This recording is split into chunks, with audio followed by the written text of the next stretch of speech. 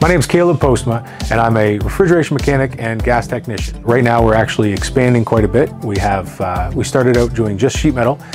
We added plumbing about 10 years ago, and 2 years ago we started doing electrical. So we're currently expanding, and we're always looking for more people and good people. Trades aren't always easy.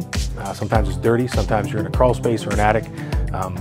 But if we show people the respect and dignity that they deserve being a tradesperson, it makes for a better work environment. Hi, my name is Andrew.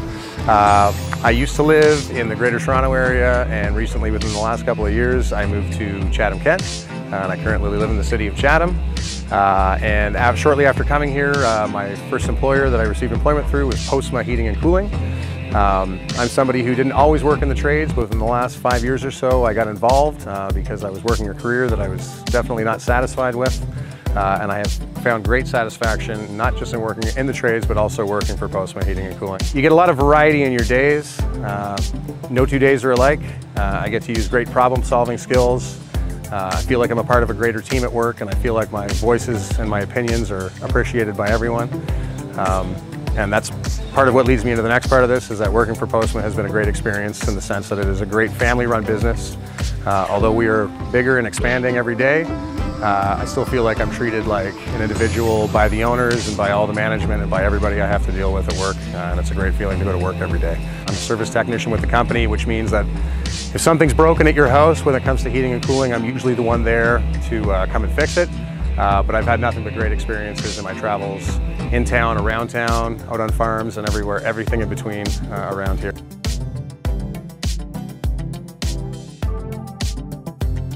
We work with almost all the local high schools. We take co-op students. I think it's about 3 to 4 per semester every year. And we actually have several co-op students previous co-op students, they're actually long-term employees here. They've been here for several years.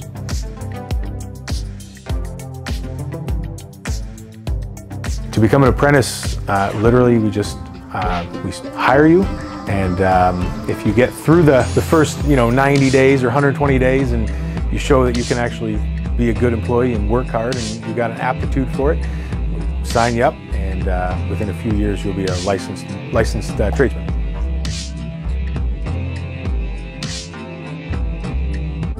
We are in our training lab where we have live operating equipment. What we try to do is we make sure that people, when they come here, the first time they've seen a furnace is not just the one that was in their basement. We try to show them what a furnace how it works. We actually have a gas course that we run internally, so you can actually get a ticket here in-house so that you're hit the ground running.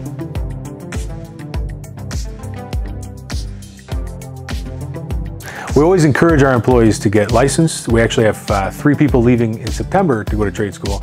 We never try to hold them back. We always encourage them to get licenses, and we want as many people here to be licensed and get better at their job and do better for the community.